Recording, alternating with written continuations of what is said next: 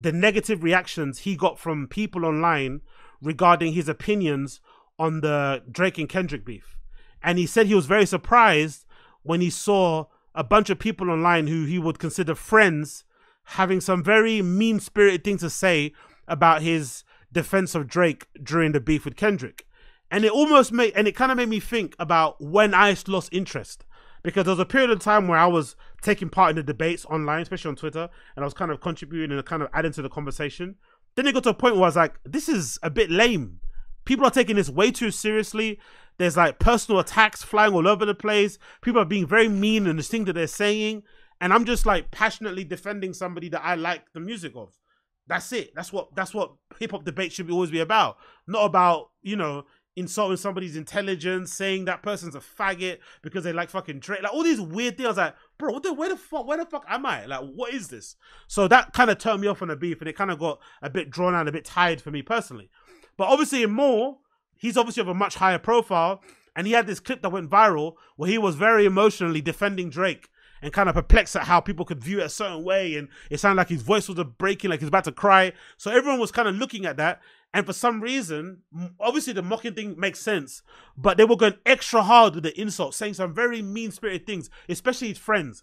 And in this particular clip, he says how disappointing it was to check his social media notifications, go through his mentions and see some of the things that his supposed quote-unquote friends had to say because of his opinion on Kendrick and Drake. So let's hear what Mo has to say about it.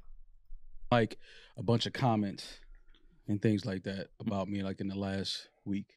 Okay.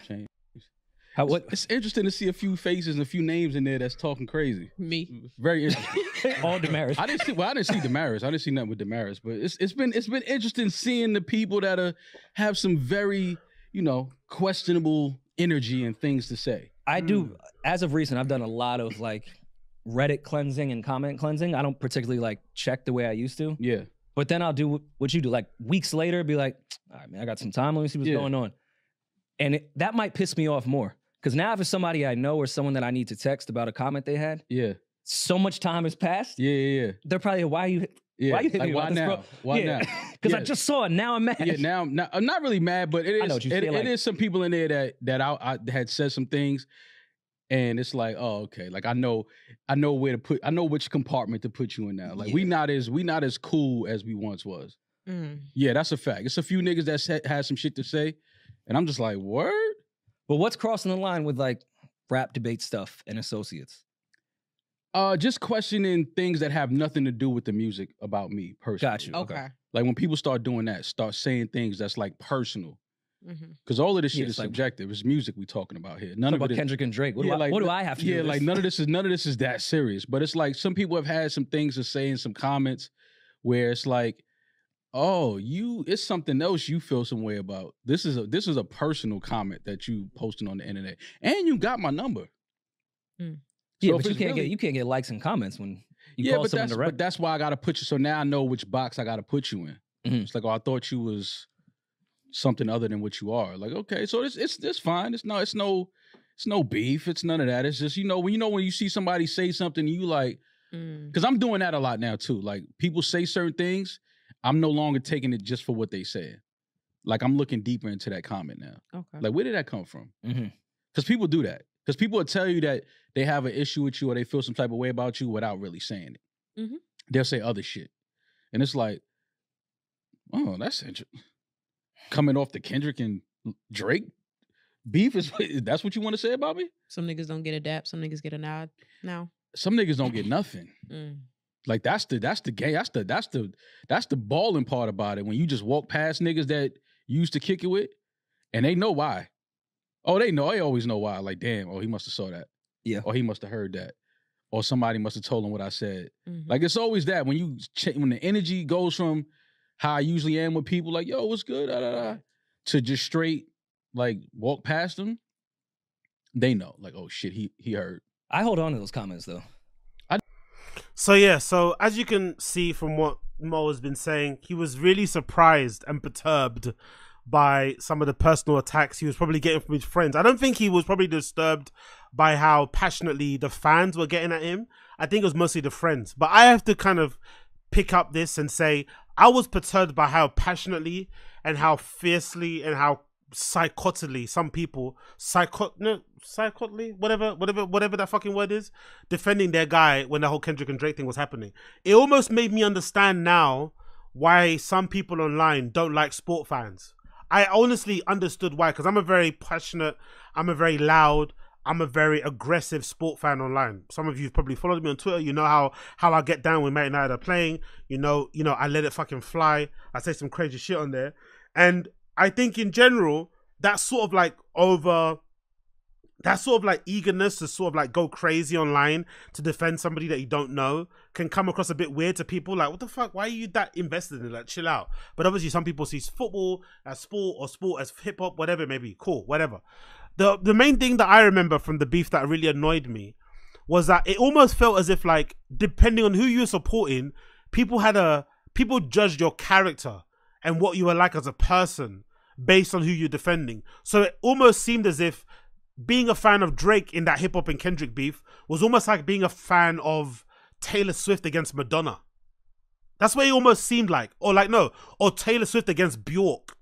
That's what it almost seemed like online. They were making it seem like, oh my God, how can you like Taylor Swift over Bjork? It was like, bro, Drake, I know you might not like his music, but Drake isn't fucking Taylor Swift. Let's be real for a second.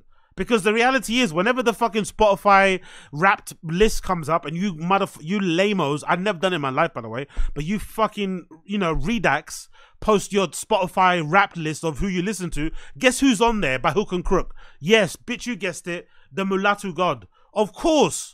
Because everyone wants to look a certain way online and say certain things, underground this, whatever that. But your Spotify playlist doesn't fucking reflect that in the slightest. You're listening to all the bait people that we all listen to.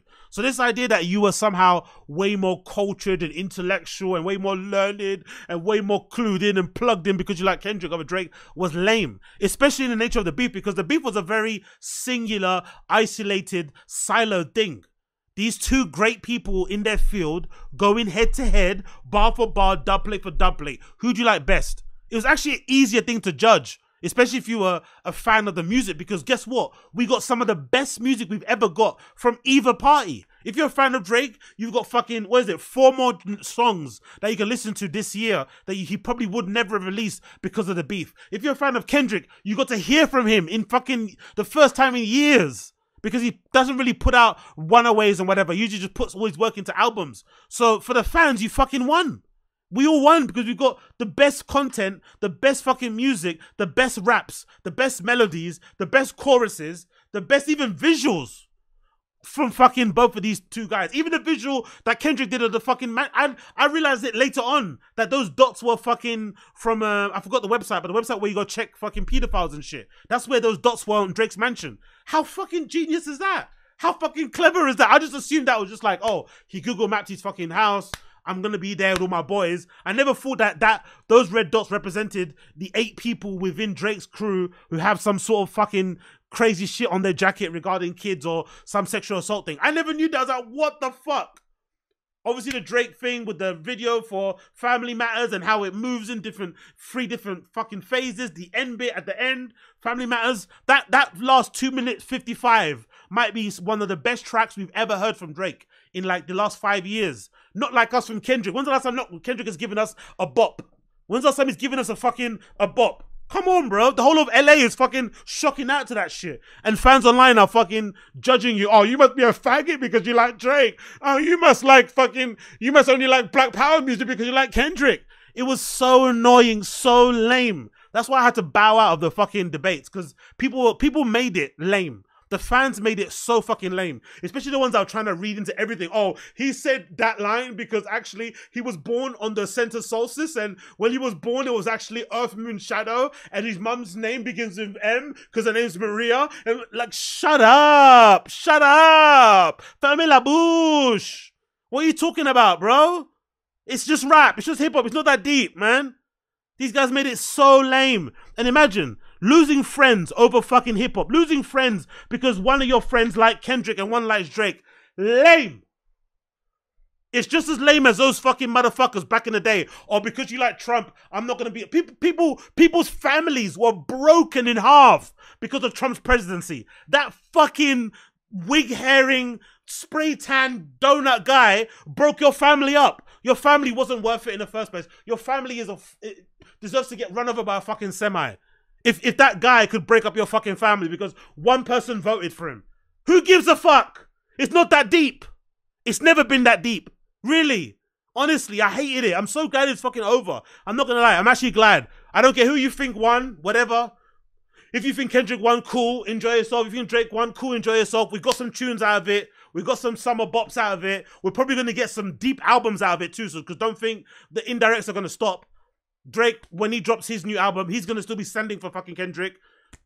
Fucking Kendrick, when he drops his album, he's going to be sending for Drake. We're going to still get the fucking ongoing, but the debates online and the judging of people and almost like dismissing and, you know, belittling and just acting like a cunt to be like, God, you think you're a better human than me because you can recite fucking Pimp to Pimp a Butterfly lyrics? Go dance go dance on train tracks, bro. Go dance on train tracks if you think you're better than me. It always reminds me of that time I went to fucking South London to a rave somewhere, with this person I used to know, right? Hope Corey dies. But when I went to this fucking rave in South London, and it was this like alternative like black rave thing, you know, guys that wear fucking wooden beads and shit, you know, that sort of malarkey, right? All that earth moon shower sort of nonsense shit. Everyone carrying a fucking camera and acting like they're photographers, girls with armpit hair being models and shit, all that sort of nonsense, right? All fucking posing on next to a wall, right? Everyone fucking in braids. Oh, your hair's not nappy, it's beautiful like that, right? Whatever, yeah, cool. I remember being there, and this is at the height of when that song by Kendrick, We Gonna Be Alright, wherever that album was from, right? We Gonna Be Alright, wherever that album was, right? That's fucking the underground version of fucking, of that fucking Childish Gambino song, in my opinion. But anyway, regardless, it was playing, and I think I'm such a hater, I'm such a contrarian. When people were getting happy at the like almost like as if they were in like a civil rights movement's march or something in this nightclub in South London somewhere, I was filled with rage because of how happy they were. I was just standing there like, fuck them, man. Like, lame. This motherfucker thinks he's Frederick Douglass because he's jumping up and down reciting the bars to this fucking track. Anyway, this girl was like, she dancing and she was like looking at me like to try and recite the bars, like, we gonna be and I was like, who's this? This is pretty good. This guy's quite good at rapping, isn't it? He's quite good at rapping. He's got a lot of potential. And the way her face fell, like, you don't know who Kendrick, who K-Dot. By the way, if you're a fan and you refer to Kendrick as K-Dot, go and dance at the nearest fucking motorway and fall over, please. If you refer to Drake as the boy, please go and drown in a shallow pool. You're a fucking loser. Don't be that invested. These guys aren't your friends. But anyway, do you not know who K-Dot is? I was like, no, actually, I just played dumb in the whole thing. And I love the fact that I brought that fucking sadness and that defeat to her face. She turned around like, oh, he's not a real black. He's not a real black. He doesn't know. He can't recite all the lyrics from Mos Def's album. He doesn't even know Mos Def's name is Yassine Bey now. Like, go and dance somewhere else. Trying to judge me for my musical taste. I like all things. I'm a normie, matcha, latte drinking, basic ass bitch. I like everything. If it's got a bop to it, man's gonna fucking dance to it. Don't fucking judge me and be all high and mighty because you like fucking albums without fucking album covers. Go and dance somewhere, please. And preferably somewhere where you might die. But again, what do I know? What do I know? Actually, I don't know why this ended so toxic. You see what happens when you start engaging in fucking Twitter discourse? That place just makes you toxic. It's not me, it's them. Big up DSP. I did everything right. I did everything correct. I did nothing wrong. Yo, big up my guy DSP, man. I hope, I hope you're good too. Anyway,